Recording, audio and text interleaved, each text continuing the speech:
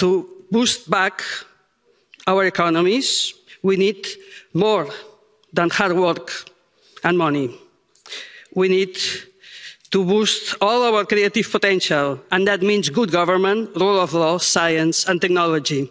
That's why it's so disturbing that the Council has used science as the cash cow for the negotiations. COVID makes the value of research more evident than ever, but 27 prime ministers failed to realize that. So I call on this Parliament to stand up for the science budget. Council overruled the rule of law and science, but I am glad they agreed on a control mechanism so that recovery funds are used productively. Spain will be a major recipient, and this money needs to be put to good use.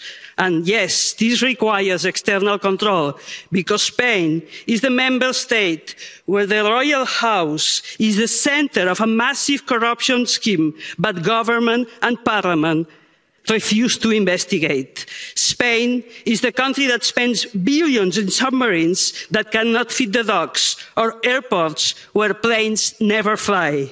Spain is the champion of high-speed trains, while commuter transit remains dangerously underinvested. Spain is the country that bailed out the banks, not the people, and never asked banks any money back. So I'm glad someone will be looking closely how these funds are spent. Thank you very much.